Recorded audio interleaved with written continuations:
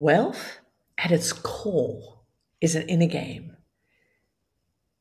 Our lived experience, how we get to experience our day-to-day life, whether at its essence we experience life as something that is wealthy and vast and aligned to who we are and what we want.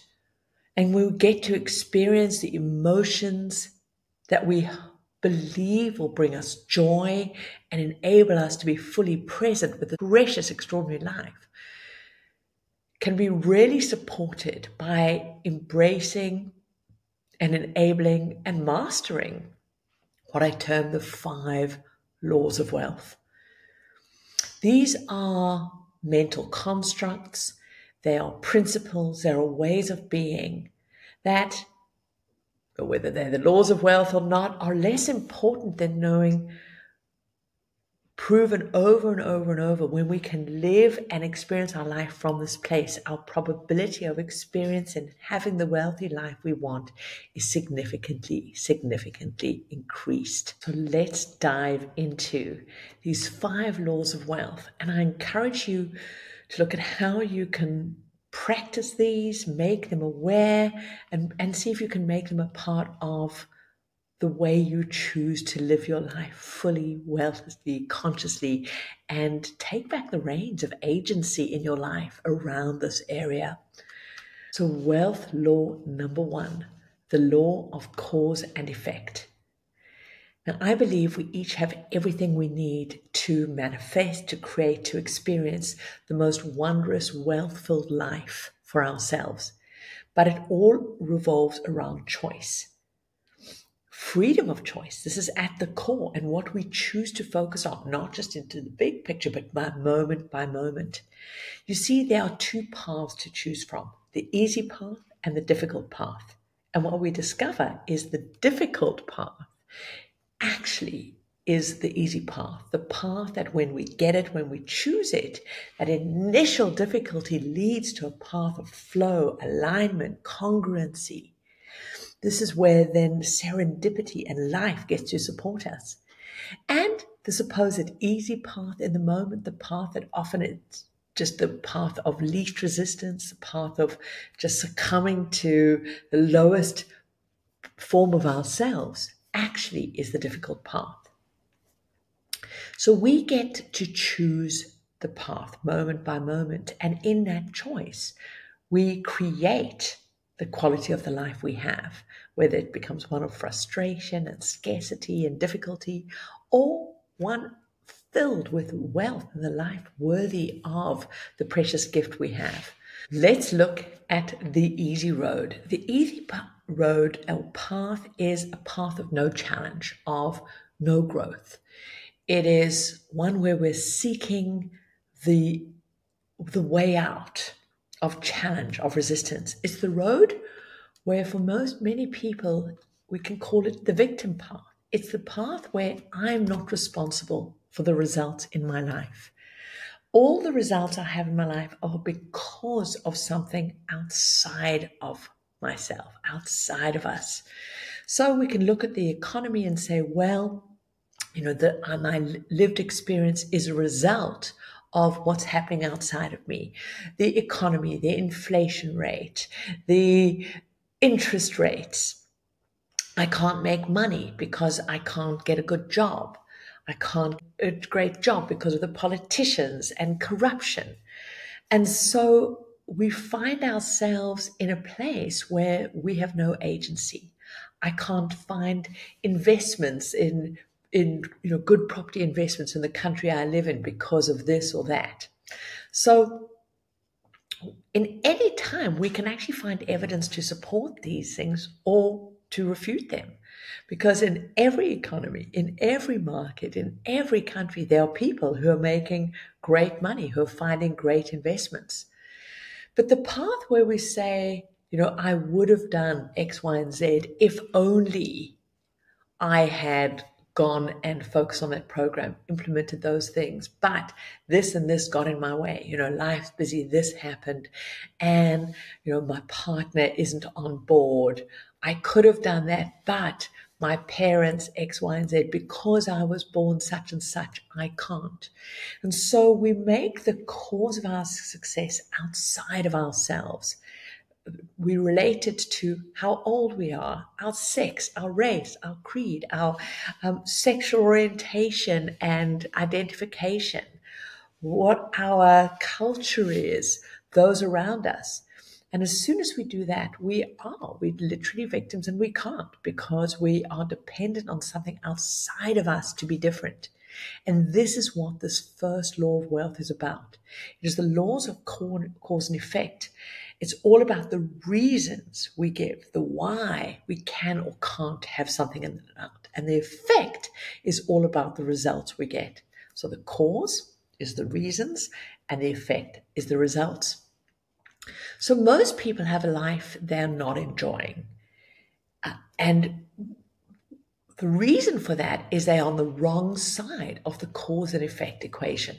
They say, I'm overweight because I've got a thyroid problem, or I'm overweight because of menopause.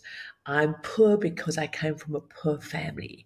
I can't make progress in investing my wealthy life because of the country I live in and the corrupt politicians. Or I can't do this because my partner, my husband, my spouse, my kids aren't supporting me. They're sabotaging me. And so I'm not saying those things aren't true.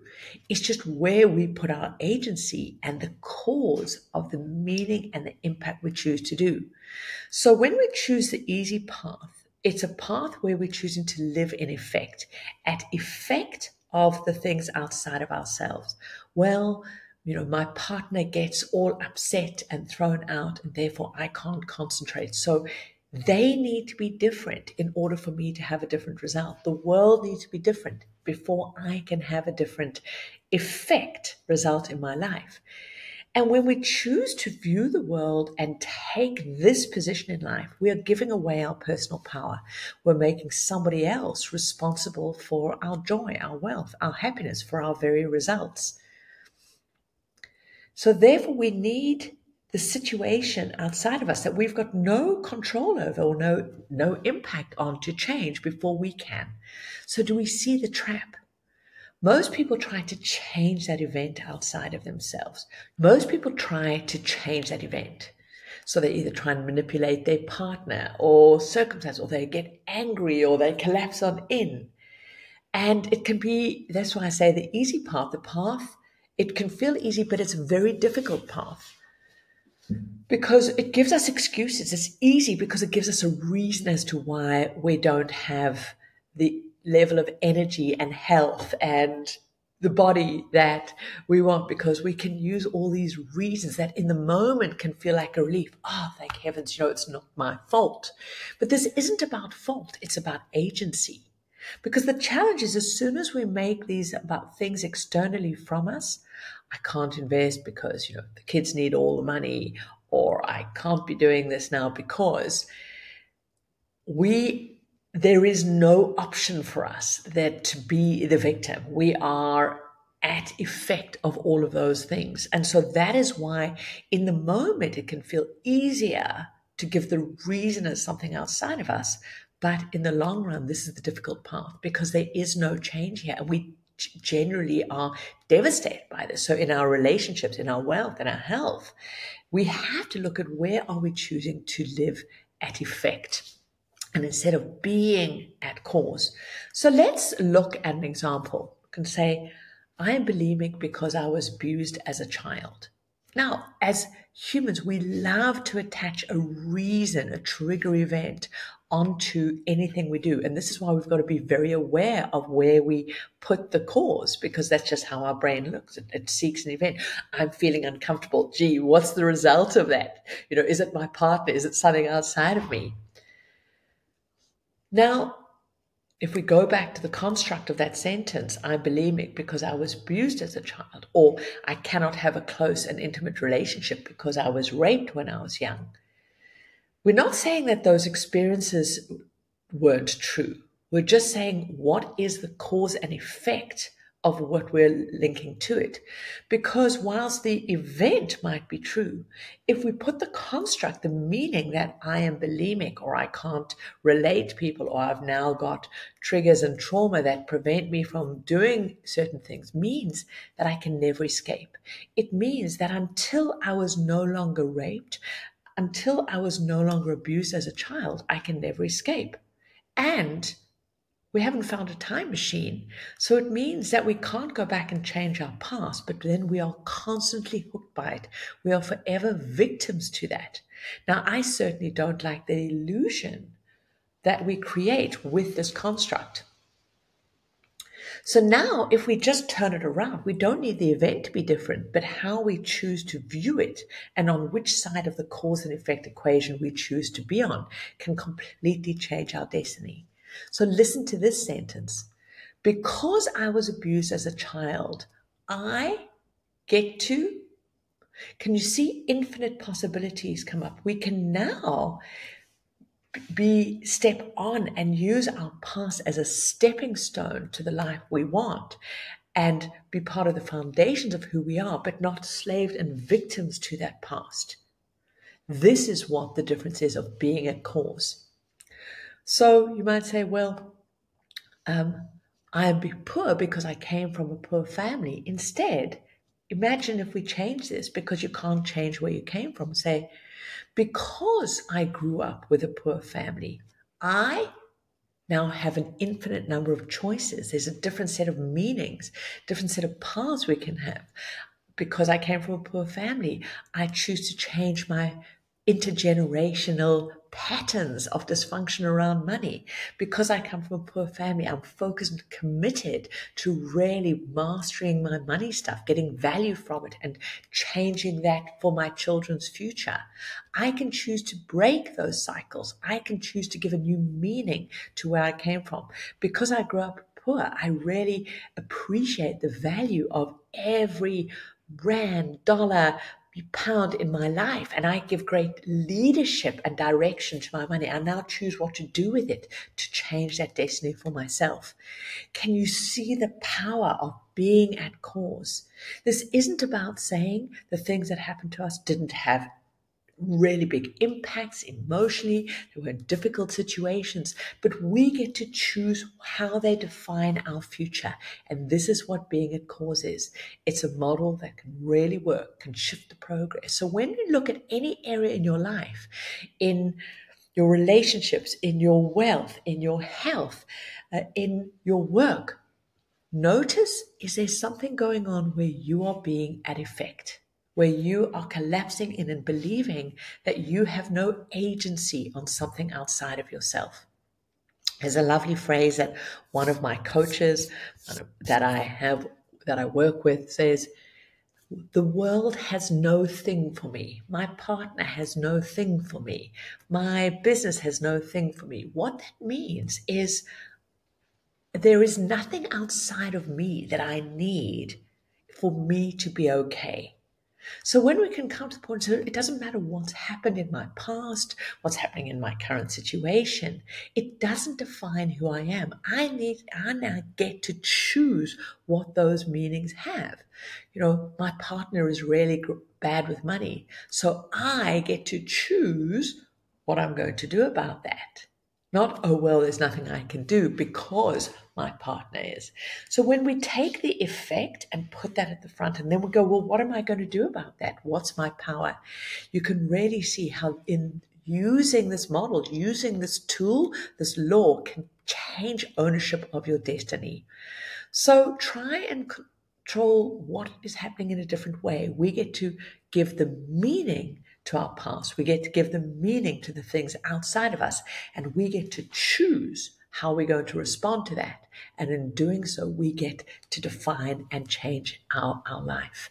Having this internal agency is one of the greatest gifts we can give ourselves. So it determines the impact we have, our power, our freedom, and mostly it brings us back the joy of knowing, wow, we truly are the ones that create our amazing life. A lot of people talk about manifesting as though it's changing the external circumstances.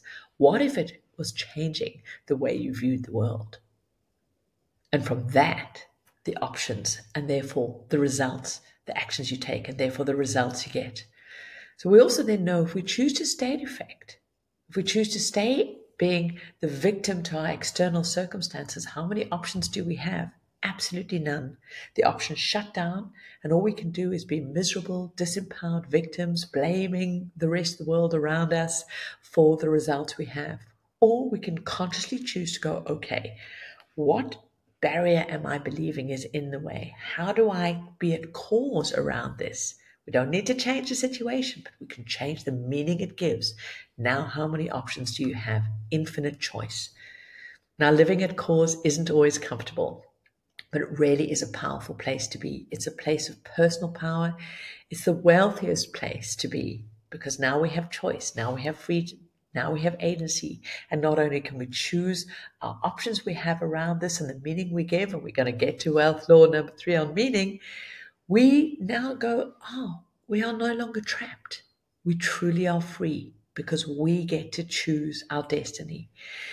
And so this is often the difficult path that many people think it's hard to take effect. And many people will get angry with you when you're saying, great, none of those things need to prevent you, because we are a culture that loves to be aggrieved, avenged. Other things need to change outside of us. But the devastating thing is that we then are constantly without any agency. So when you can find a way to consciously choose to come back into cause, this is how you get to change the story of your life, where you step into freedom and you know that that agency is back with you. So look at all the because you have as to why you're not living the life that you really want, why you're not getting to experience the love, the joy, that sense of wealth around you, and see how you can flip it around to be the very reason why you absolutely will and must now create and live the life that you want to be living.